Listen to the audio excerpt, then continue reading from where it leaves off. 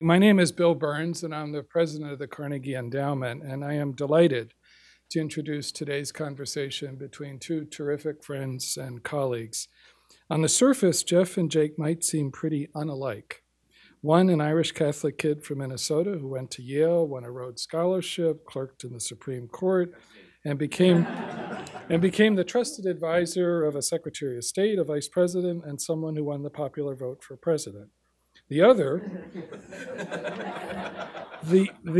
a Jewish kid from the south side of Long Island who dropped out of college and whose resume includes stints as a farmer on an Israeli kibbutz, a humor columnist, a guard at a military prison, a mob reporter, and a foreign correspondent in the Middle East. The latter two, I should add, distinct but eerily similar assignments.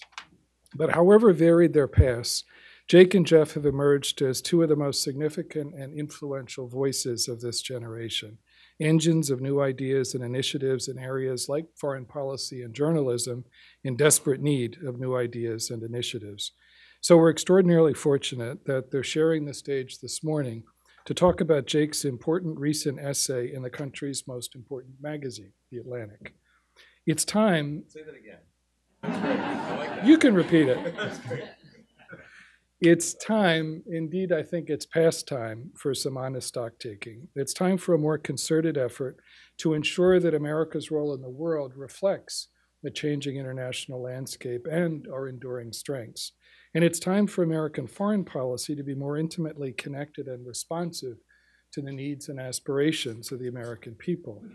It's tempting in this era of profound Trumpian dysfunction to think that all we need is a change of presidential leadership to return to normalcy. But it's not that simple. While he has made things far worse, Donald Trump didn't invent all the challenges before us, nor did he create the domestic disconnect between the conceits of all of us in the foreign policy establishment and the frustrations of too many citizens who see too much indiscipline in the way in which we've pursued American foreign policy. The president's three most recent predecessors each began their term with a sharp focus on nation building at home and a self-conscious determination to be rigorous about overseas commitments. But each in their own way struggled to marry those words with deeds and build a compelling case for American leadership in the world in the midst of deeply confusing change. So the challenge before us is not just a communications challenge, it's not just a Trump challenge, but a deeper policy challenge. Defining a role for the United States in a world in which we're no longer the singular dominant power, but still the pivotal player, a role which reflects new realities at home and abroad and resonates with the broader American public. That will remain an uphill battle. But I can't think of a better starting point for the conversation than Jake's characteristically thoughtful and eloquent argument. And I can't think of a better partner in that conversation than our favorite former mob reporter, now the remarkable editor-in-chief of The Atlantic, Jeff Goldberg. We've been extremely fortunate at Carnegie to count Jeff and Jake as two of our own, and we're delighted to have them here with us today. Thank you very much. Thank you, guys. Thank you, Bill, very much, leader of the world's most important think tank. Thank you. And thank you everyone for coming, and thanks to everyone at the Atlantic and Carnegie for helping set this up, and thanks to Jake for writing a great piece for our magazine. I think all of you have a copy of that issue, or many of you have a copy of that issue. And if you haven't read it, please do. It's incredibly thoughtful. We have a lot to talk about, and we can talk about things that are happening even this morning, because the news is. The velocity of developments is chaotic at this point. But why don't we start by just stepping back and have you explain, just for a couple of minutes, the core thesis of your argument, and explain your view of American exceptionalism and what that means in the making of foreign policy and national security policy. And also try to place your arguments, if you can, on a continuum. Not only within the Democratic Party, but on the continuum of how Americans think about our role in the world. So first of all, Bill, thank you for giving us this opportunity, and Jeff for giving me space to write the piece in such an august publication as the Atlantic. And thank you all for being here today, and look forward to the conversation. You know, as I say at the outset of the piece, the reason I wrote it in part is because I think the pressures on and the questions about America's role in the world go far beyond just Donald Trump's presidency. We are in a moment right now where those of us who believe in an engaged, effective, internationalist orientation to American foreign policy have to define with greater care and purpose what we're aiming for.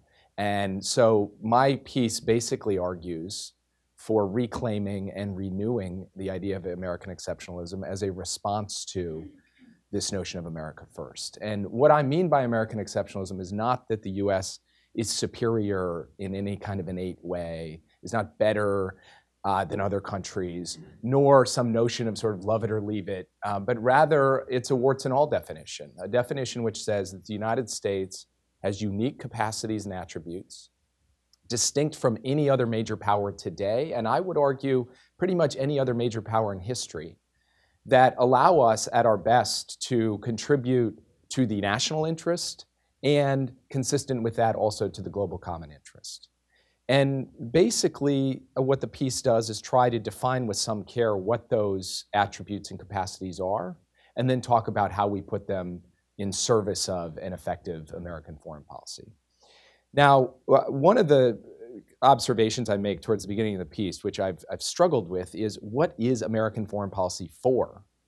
We used to have clear answers to this question, particularly during the Cold War. But since the end of the Cold War, it's kind of been about just remaining the leader. And the argument that I make in the piece is that when you strip away all of the complexities, what it comes down to is trying to protect and defend the American way of life, which, by the way, is up for debate and grabs right now in its own way.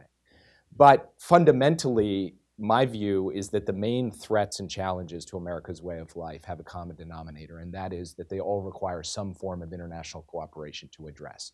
Whether you're talking about the ravages of climate change, the spread of nuclear weapons, the possibility of pandemic disease, the chance that we end up having a recession turn into the next Great Depression, all of these things require concerted action by many actors around the world.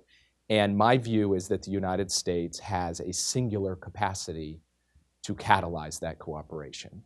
And that has to be at its core what American foreign policy is about. And where exceptionalism fits into this is that to play that role, the rest of the world cannot perceive the United States to just be a normal country acting like a normal great power with normal great power dictates. They have to see something unusual, something exceptional in the attributes and capacities of the United States. And at our best, I believe we have demonstrated that in the ways in which we have helped design and uphold international institutions. And here at home, my argument is that the American people have to believe that we are not just a normal nation with normal responsibilities. And in this way, exceptionalism is an answer to the false choice between globalism and nationalism that Donald Trump has offered us.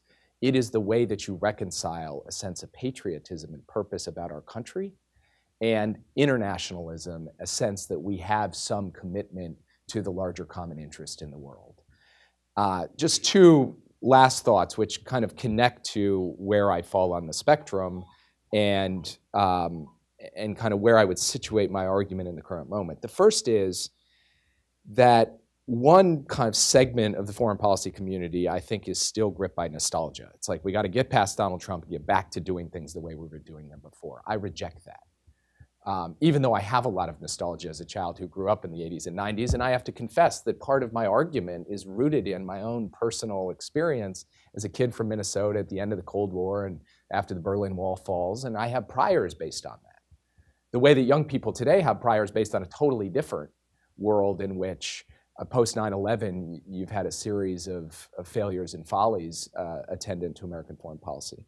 But what I basically conclude in the piece is that when a hurricane like Donald Trump comes in and kind of causes great damage to institutions and policies, you don't just build back the way you built before. Any mayor of a city hit by a hurricane will say you have to build back better. And that goes for everything from how we get a sharper sense of priorities, how we reconnect our foreign policy decision-making to the fortunes of the middle class, how we rebalance the roles of the military and diplomacy, how we think about a genuine conception of burden sharing, and then finally, how we integrate a sense of our own failures, shortcomings, blind spots, and weaknesses. Because the idea that the United States screws up a lot is not, in my view, a counter-argument to my thesis on American exceptionalism. It is built into the argument.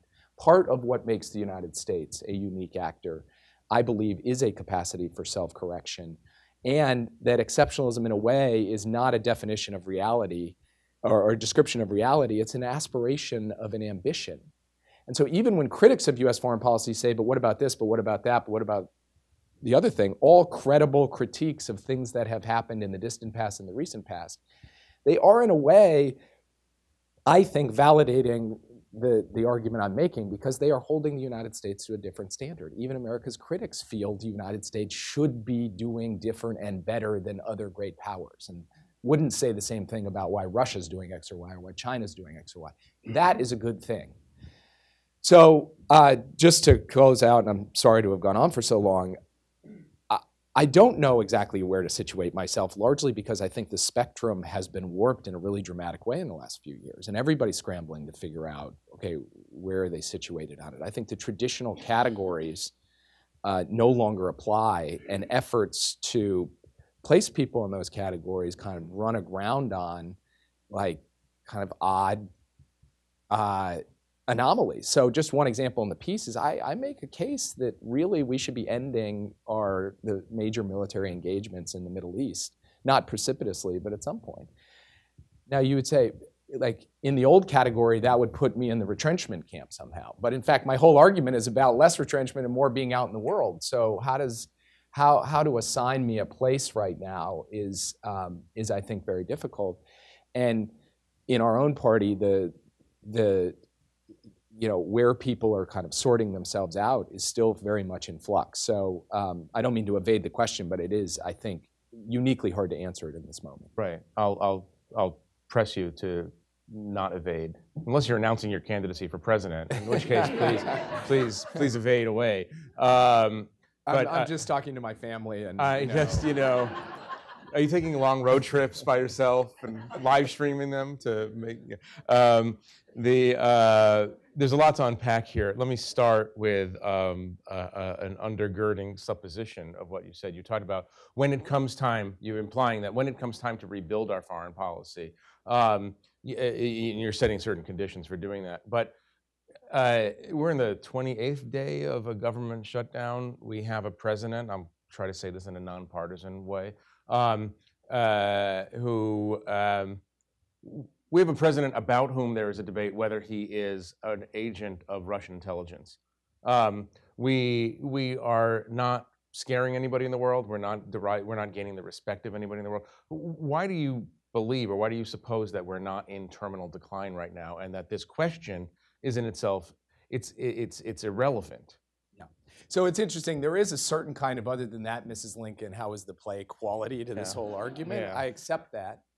On the other hand, I believe passionately that actually America's mettle has been defined not in the periods of, as much in the periods of great disruption and chaos when we're struggling and suffering, but in their aftermath, when we actually have done a good job of cratering out and then finding our way back. And so I think we have the capacity to do that, number one. Number two, I still believe that a lot of the fundamental underlying elements that power America's unique capacities are very much present. Whether you're talking about our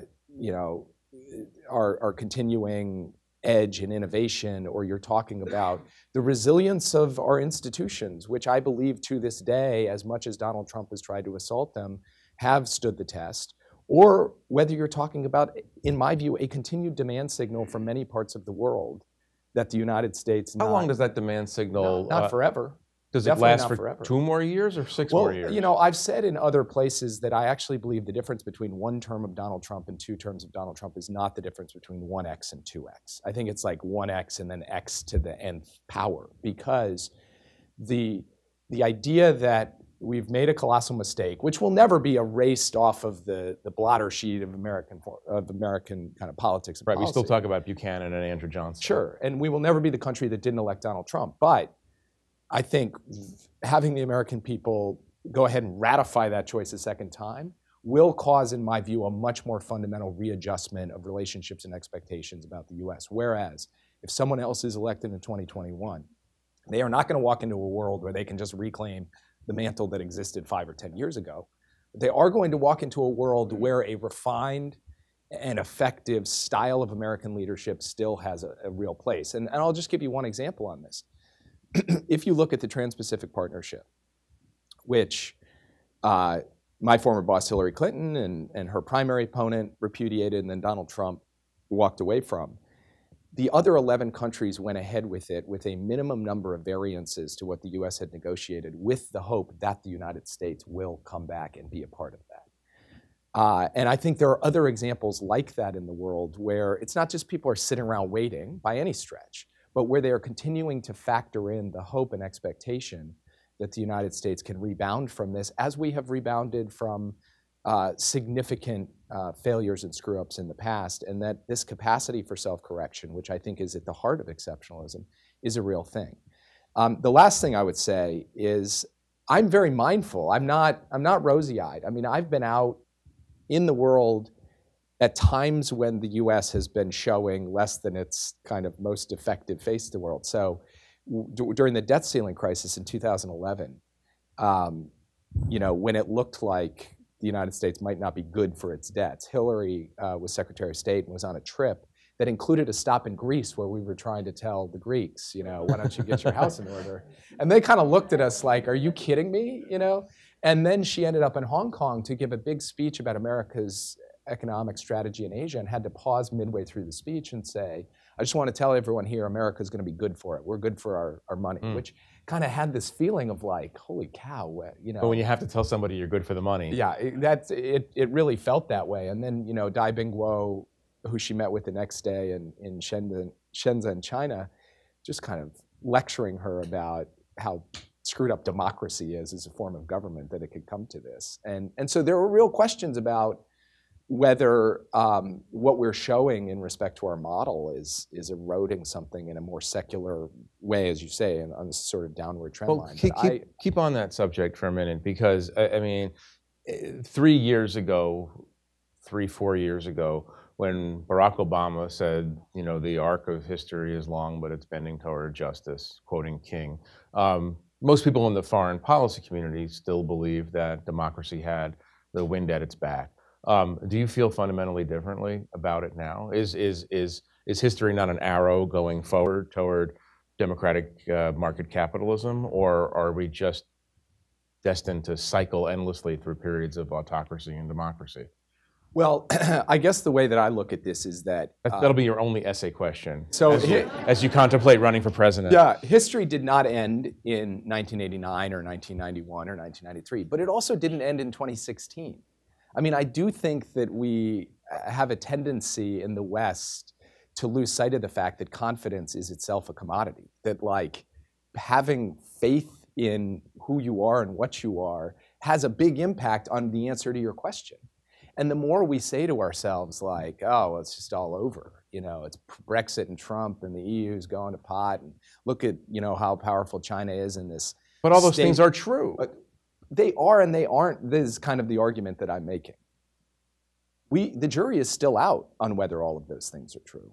Are there immense pressures at every level on America's democracy right now? There are.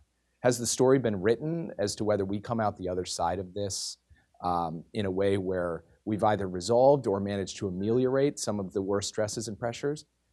I think that's still very much a possibility. And I think things like the way the midterm elections played out, as I said before, the way that the American judiciary has responded, and for me, even when you look at Europe and see so many kind of negative trends and factors, I see resilience, like signs of significant resilience there as well.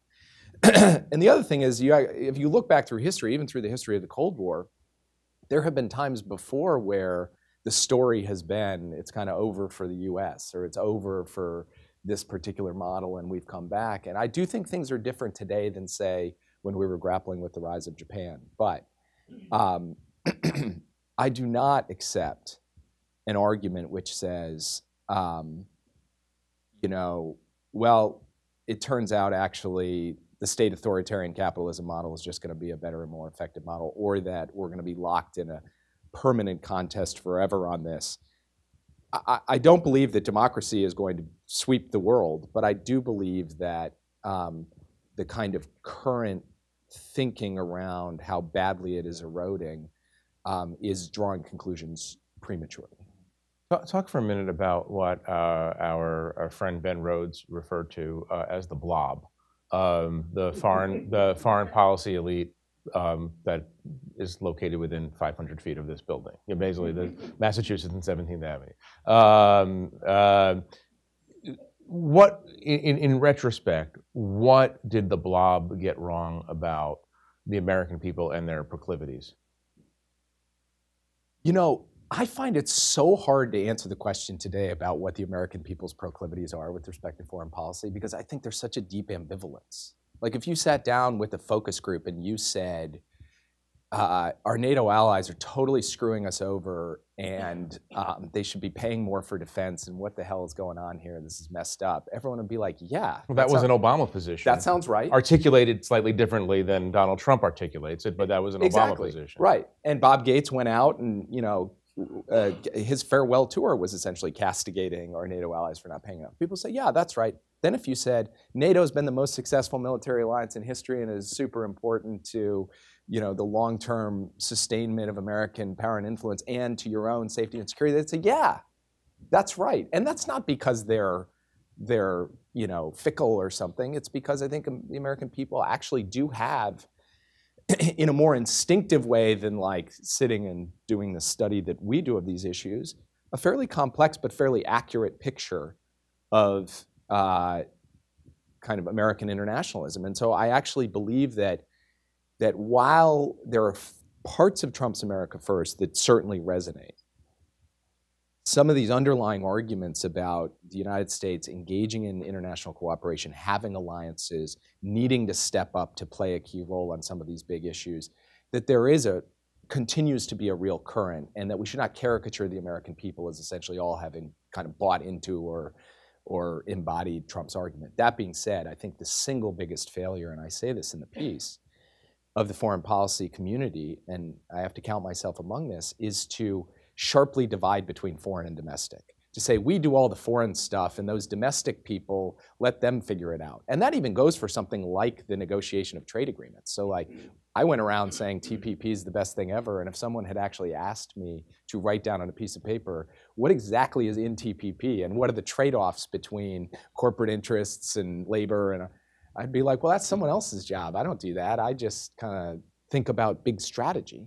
And I think that the blurring line between foreign and domestic is an absolute feature of our age, and that the Situation Room should be a place where the question, what in our foreign policy can help strengthen, sustain, or reverse the hollowing out of the American middle class, that should be a much more paramount question than it is today. Well, let's bring it to the growing Democratic field for 2020. And I'll step back for a minute and say, you know, I covered the 16, covered you, in fact, and wrote pieces about the difference between the way Hillary Clinton viewed the world and the way Barack Obama viewed the world. Hillary, to use the cliche, Hillary always presented as more muscular in her approach to foreign policy, a little bit more rambunctious, a little bit more in the exceptionalist camp. Obama had a different definition of American exceptionalism. It was our ability to self-correct internally that made us different than other countries. And Hillary had a more outward-looking. We won the Cold War. You know, we defeated the Nazis. We did all of these things. We guaranteed the safety of the sea lanes. The party moved in Obama's direction. today, it seems in the field, that's the growing field, that your views, certainly Hillary Clinton's views, would be in the minority. That I'm not saying that everybody is close to Sanders yet, but there is a growing feeling in the Democratic base as it moves left that America does not play a good role. America historically has not played a useful or good or healthy moral role in the management of the planet, and therefore it's manifesting itself as a kind of doppelganger, a kind of reflection of Trump's own isolationism. I mean, because Trump articulates it in a populist way. We're not so great anyway. Who thinks we're so great? So analyze, if you can, and you could depersonalize it, or it'd be more interesting for the audience if you actually personalized it and talked about the individual candidates. But what's the trend line, and what makes you worried about the trends, and what gives you some comfort about the trends? I think there's a fascinating thing happening right now where the debate between Hillary and Bernie in 2016 has not, in a real way, carried forward into 2018, 2019. It's a fundamentally different debate. It's not the debate between more of the kind of come home America, why are we doing all these wars in the Middle East divide, where I think there is very much shrinking support in the Democratic Party for the kinds of policies Hillary was putting forward in 2016, including things like a no-fly zone in Syria. That's a shrinking core of the party. But what's intriguing is that in 2019, it is the left of the party, it is the Bernie Sanders and Elizabeth Warrens of the party who are arguing that there is, in a way, a clash of models in the world. That to defend progressive policy at home, you need to take on the Chinas and Russias of the world, who are not just acting defensively against American encroachment of democracy, but are acting offensively in the world to advance their own models. And if you read Bernie Sanders' speech at SICE from a few months ago, or Elizabeth Warren's foreign policy article, they are not in the mode of the post-Iraq War Democratic Party. They're in the mode of a new geopolitical competition, and how do we go about defining the terms of that competition, Democratic Party. And so, to me, that some of the kind of fundamental underlying questions about allies, about values, about whether the United States needs to be engaged in the world, those are now points of consensus. And the real divides are going to be about how much of it is the more traditional modes of dealing with a China, South China Sea, Taiwan, et cetera, versus how much emphasis are we going to place on the kind of economic policy being the dominant mode by which the United States engages in the world. But from an orientation perspective, I think it's very hard to find someone in the Democratic Party who's not kind of stepping up right now and saying, America first is wrong, and the US has to be up and out there. It's just now, to me, the left is trying to figure out, in this slightly uncomfortable space, what are the parameters around that? One of the big ones is no use of military force, but beyond that, if you just look at the rhetoric, it sounds in a pretty muscular, aggressive take on the current nature of America's competition with its main adversaries in the world, including from the standard bearers of the left side of the Democratic Party. Right. Well, I mean, especially on the Russia question, there's a new understanding and new emphasis on Russia's adversarial role for some set of obvious reasons. There are a lot of old Cold Warriors and hawks who are sort of saying to these left Democrats, welcome to understanding the Kremlin, to our understanding of the Kremlin. But that's true with Russia, absolutely. And there's a part of the left, there's a part of the sort of intercept left that would kind of question that on Russia, but you're not going to find a candidate. But the Rachel Maddow left is all there. Yeah, you're not going to find a candidate a significant candidate for president other than Tulsi Gabbard in the Democratic Party who is going to espouse something different on Russia, which is interesting. And then on China, if you asked a candidate, if you asked Elizabeth Warren or Joe Biden to give a laydown of China, its intentions, their perceptions of what the nature of the US-China relationship is, and then you took the name off the top and I handed it to you, you might be able to tell the difference based on the emphasis on, say, the economic side versus the strategic side. But you wouldn't be able to tell based on a sense that this is now a competitive relationship. We're not going to have a debate in the Democratic Party about, you know, kind of accommodation versus competition. The whole party sort of moved there because it's all centered around this argument of the model and the idea that these state capitalist systems have found ways to make common cause with elements within Western society to, you know, advance corruption and kleptocracy and the like, right. And we need to root that out. That's kind of the argument on the left. We're going to go to questions from the audience in a minute, but let me just follow this with one other question. There's a fear on the part of, let's say, centrist Democrats, whatever that means at the moment, that the narrative, let's say, certainly of the young activist freshman Congress people just came in, and of the internet Democratic left, that the narrative about America's role in the world is America has been a force for, if not evil, then malign intent, yeah. And that American history can be understood. American history overseas can be understood in kind of a Howard Zinn model. It's a series of incidents in which America did bad things to indigenous peoples, from Iran to Latin America, et cetera.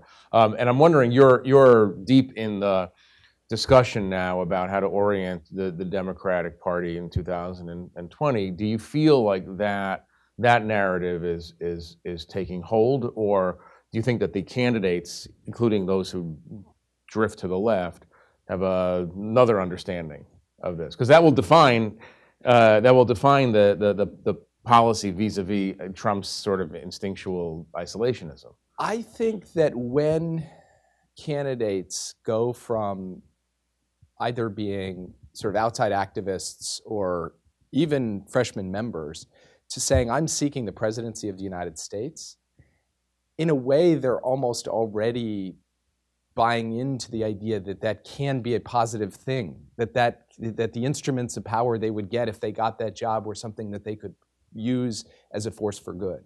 And so I don't believe you're going to hear a lot of that kind of rhetoric in the presidential race. And the other thing that I would say is, teaching young people now who have real questions, like they look at me like I have two heads when I first raised the issue of American exceptionalism. They're like, what about the war in Iraq, the global financial crisis, the Abu Ghraib, Gitmo? And it's like, these are all pretty fair points. But what they believe passionately in, and I think this is true of many of the young freshman members in Congress who do see the American story as being one of original sin, is a view that of interconnectedness, that the great challenges of our time have to be grappled with through building kind of cooperative networks to solve problems. And especially with young people, this is such a powerful mindset. It goes beyond just service in government. It goes to, you know, every sector of our society and our economy. And so I think an argument that accepts the failures and flaws in U.S. foreign policy, stares them in the face, and then says, okay, how do we correct from that? And then how do we harness this incredible energy to do the thing that American strategy has to do, which is to build those networks and participate in those networks to solve these big problems. I actually believe there is scope for the kind of argument I'm making to have real purchase with even people who come at this from a deeply skeptical perspective about the history of American foreign policy, who don't buy the Hillary Clinton, we defeated the Nazis and communism, but think much more about Iran and Guatemala and you know, the war in Iraq. One final thing, which of the Democrats in the field or coming into the field now strike you as having the most sophisticated foreign policy understanding and the best chance of countering Trumpism on the global stage? Whoa.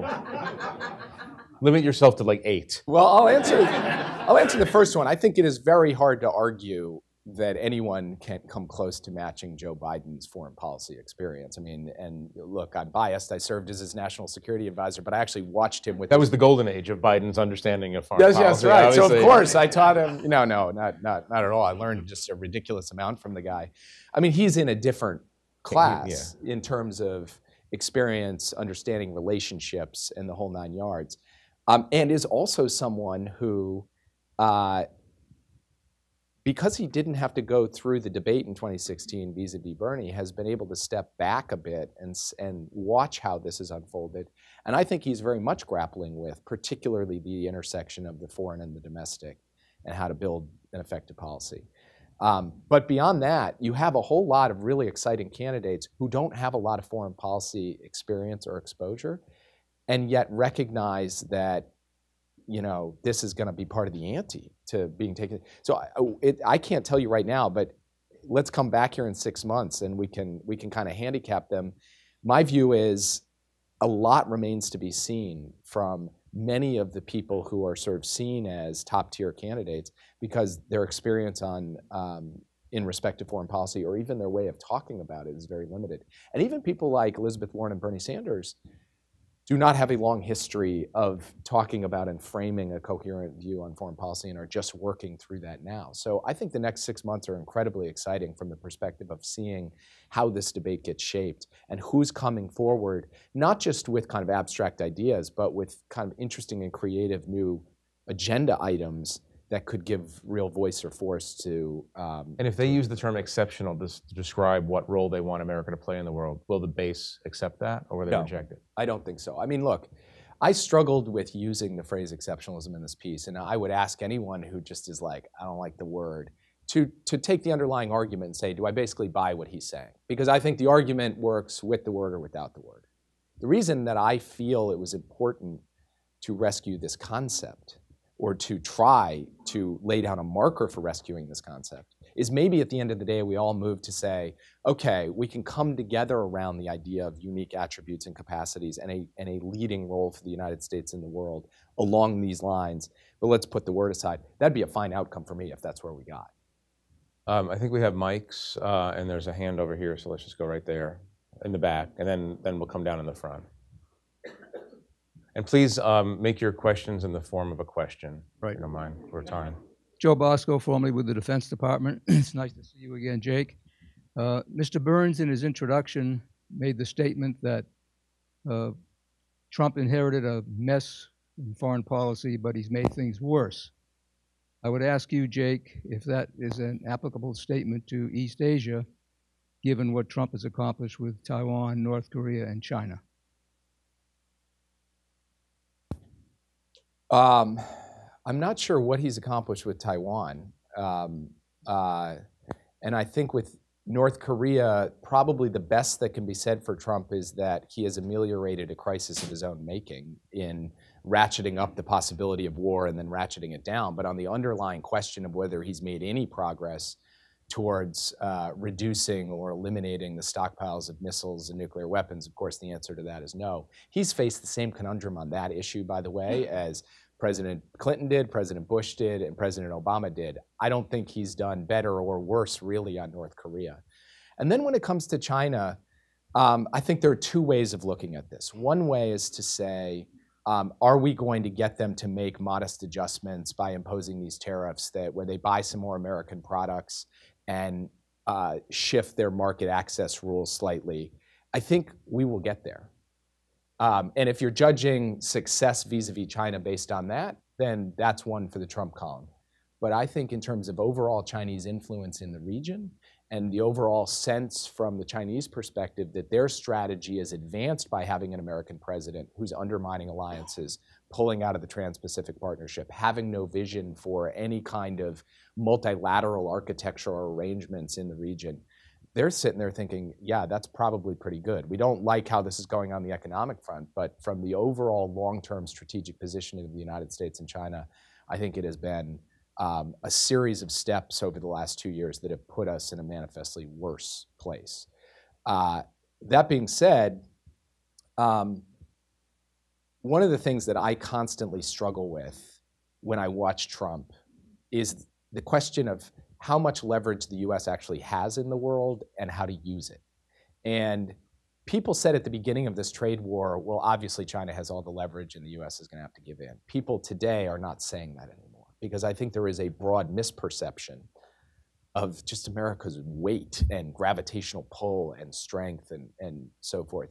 And so if you want a more benign, effective, enlightened kind of approach in the world, but yet you want to also be able to use your leverage to get outcomes. How do you take lessons from the Trump administration about where maybe we left things on the shelf that we could have put to use? Could we have been tougher on China vis-a-vis intellectual property?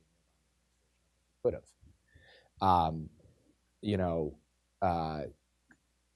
Could we have,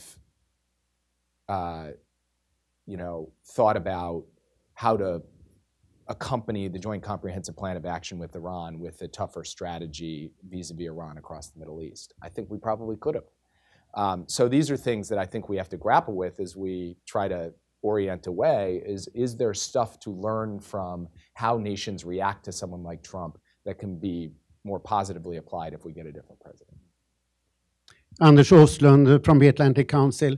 I have a question about trade policy. Traditionally, the Democrats have been predominantly protectionist, and the Republicans thoroughly free trading.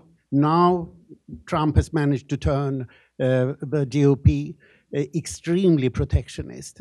How do you see that influencing the Democratic Party on trade policy? Thank you. Yeah, I mean, look, I basically believe that advancing a major trade agreement during an election year is going to put a lot of antibodies out that otherwise don't necessarily exist. The story of the Democratic Party, even over the last 25 years, is more complicated than I think your question allows for. That there is much more openness to free trade among Democrats and has historically been. It's just when you have TPP land in the heart of an election season and you're kind of fighting, if this is the only economic policy coming out at the end of the term, it's obviously going to take on added weight. I believe that even trade skeptical Democrats in running in 2020, even those who say, yes, we should be getting tougher on China, are going to advance an argument that says we need to deepen our trading links and set the rules of the road with like-minded states in both Europe and Asia. I think that is going to be a kind of common denominator. And the question will just be, okay, what are the content of those rules?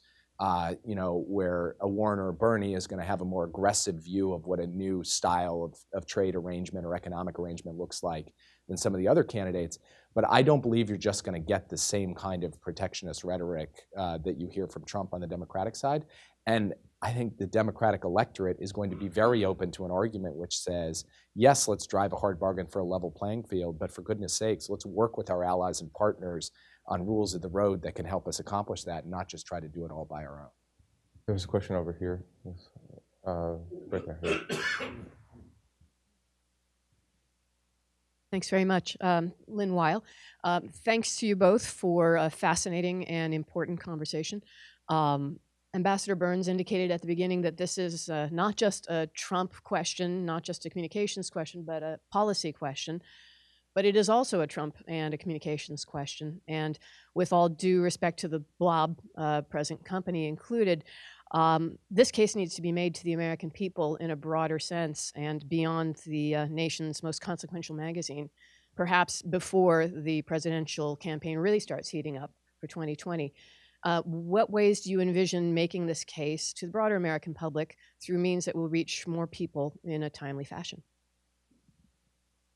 Well, first of all, I think this is, in my YouTube. He wants to say YouTube. Yeah. He's just going on YouTube. That's what he means. My YouTube channel. Yeah, the Jake Sullivan YouTube channel. I'll be on.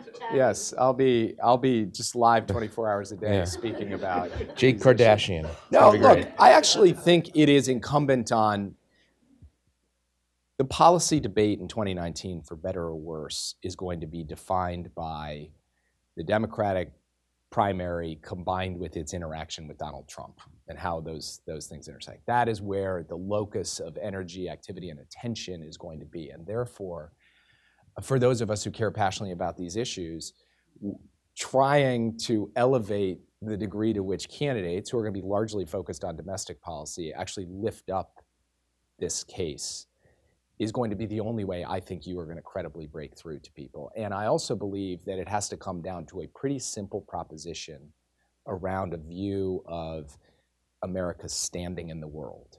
That when you kind of look at the numbers or look at the focus groups, however much people have complicated and mixed feelings about, you know, what we're doing here or there on this issue or that issue, the one thing that resonates with folks is they care that America is respected and that America has friends and that America can be able to effectively work with others to enhance security and prosperity. And I think a very simple argument that there has been a loss of that, a degradation of that, and we need to get that back is a place to start.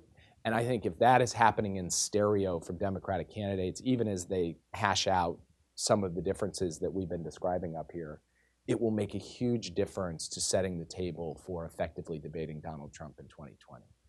And there are things like, you know, the fact that people literally were laughing in the UN has a visceral kind of quality to it. Like, people don't want the American president to be laughed at by the world, literally.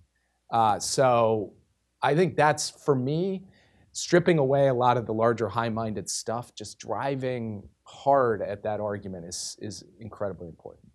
I just add, I mean, I do think that, I mean, the challenge is harder than ever. I mean, we've known for years, everybody in this room knows, that if you take a poll of the American people, people believe that we spend 10, 20, 30% of our budget on foreign aid. And, you know, we've seen this, and people are impervious to some degree. These polls, at least, are impervious to distribution of accurate information about that. We're in a unique and challenging environment, and that the more responsible gatekeepers, I'm talking about the MSM, and for all of its flaws, it still functioned as a filter for a lot of bad information. The gates have come down, and you combine that with, and these are not unrelated, you combine that with a president with a unique relationship to the truth, which is to say, when he's caught in a lie, he simply doubles down on the lie and just keeps pushing it out, and it penetrates. I mean, so to make the argument, to make a plausible internationalist argument is harder than ever, given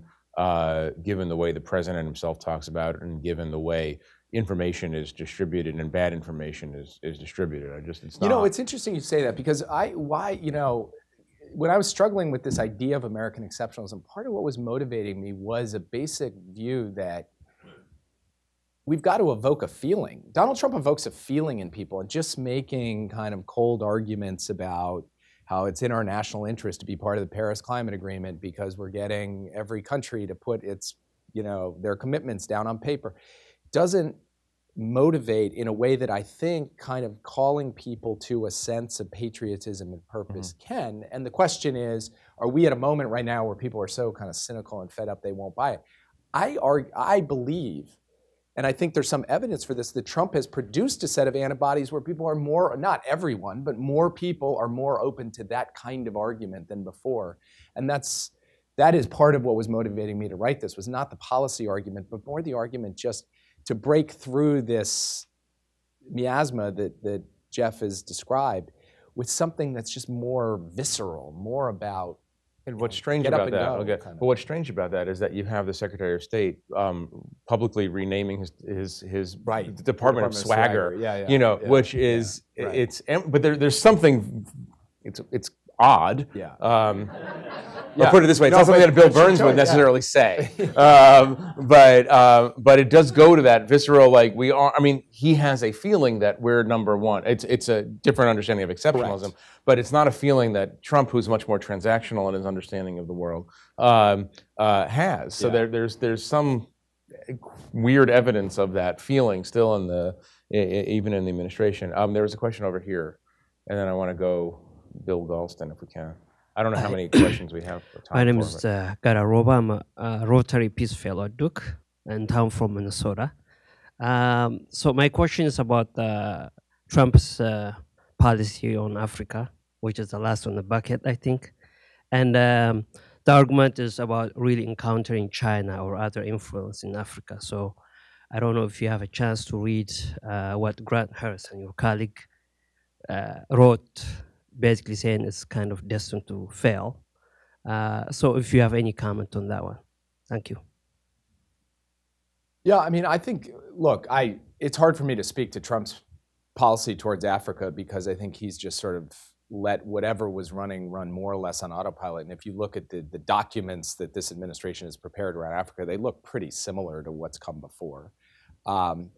You know, when I was working for Secretary Clinton, she went to Senegal and gave a speech kind of comparing an investment strategy for Africa versus an extraction strategy for Africa, with, you know, her argument being, if we do it right, the United States, the European Union, other significant donors from around the world, the Koreans, the Japanese, Latin American countries, could really double down on a strategy that invests in people, in human capital and institutions, while the Chinese have an approach that is very fundamentally about extracting resources, basically.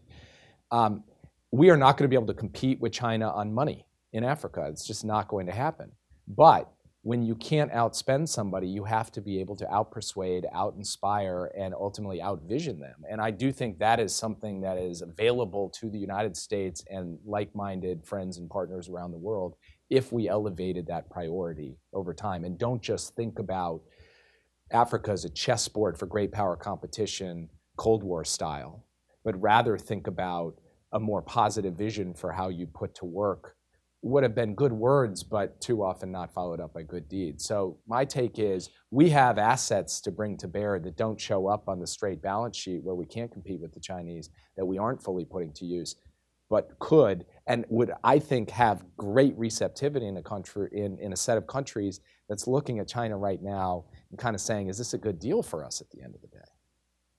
We have only time for one more question. I'm sorry, I asked Bill Galston to ask it. Thank you. Oh, Bill is over here.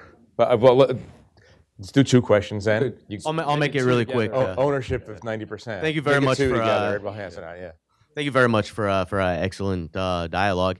And I wanted to ask if you wanted to know an administration's security strategy, international relations strategy, you can look not at the most ridiculous recent tweets, but at the actual national security strategy. And the Trump administration's national security strategy, national defense strategy, is the first since the end of the Cold War to refocus the United States towards countering great power rivals, Russia and China.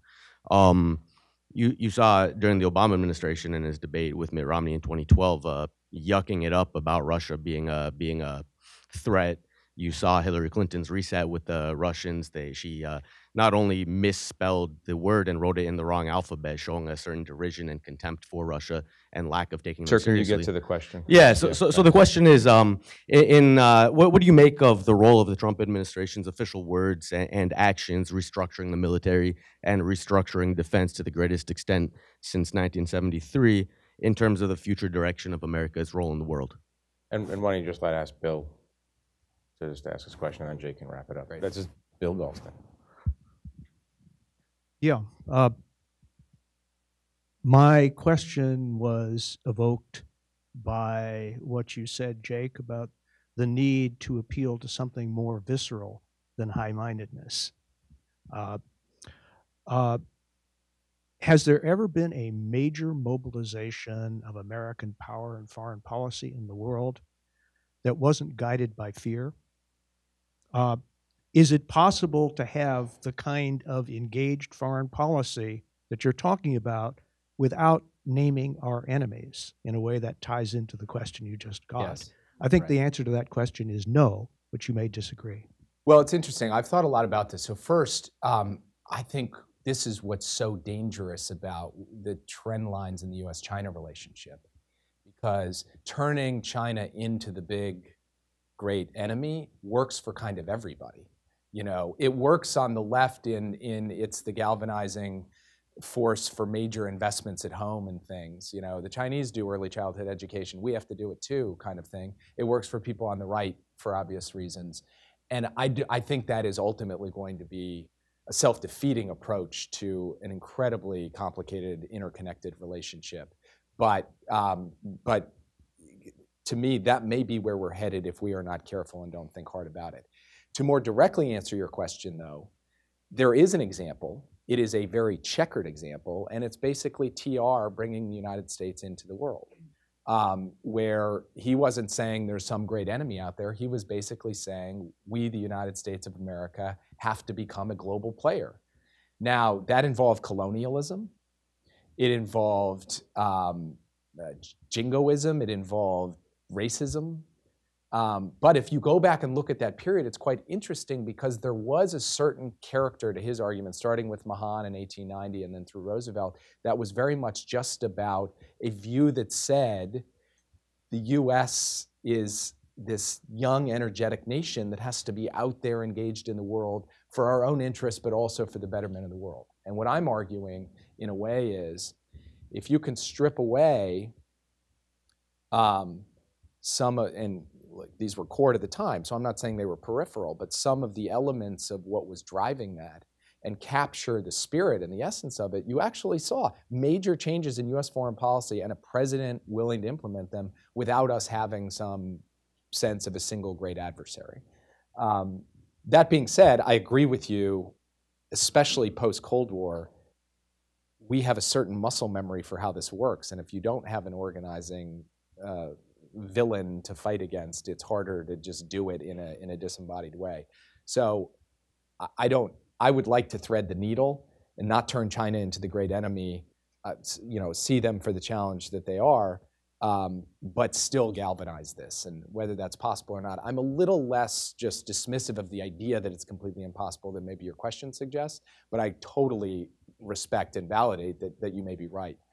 Just the final word on the Trump administration and the national security strategy. I mean, I guess the way that I look at this is if you look at the gap between the words on the page about investing in alliances or even about defense modernization, and then what's actually happened, I don't think that gap is just the difference between what he writes in tweets and what's written on the page. There's a significant body language, priority, posture, signaling, and policy gap between what the administration's actually done and what's contained in those documents. I do think them having the corrective of saying the great powers are at peace and the real threats are transnational, which was kind of the early Obama mindset, that had to adjust over time, that was a useful corrective on paper. I am less convinced that the way the administration is pursuing its strategy and practice is effectively taking that competition forward against either Russia or China in an effective way. So Jake mentioned Mahan's writing in the 1890s about U.S. global naval power. That was in the Atlantic. Mahan wrote those articles in the Atlantic. We've been doing this. Little product placement. We've been doing this a long time, and I think Jake's piece and the issue that you have in your hands is a worthy addition to a long line of great pieces that help us to understand America's role in the world. So I thank Jake for doing the piece and coming with us today, and thank Bill and everybody here for showing up. I thought it was great. Thank you very much.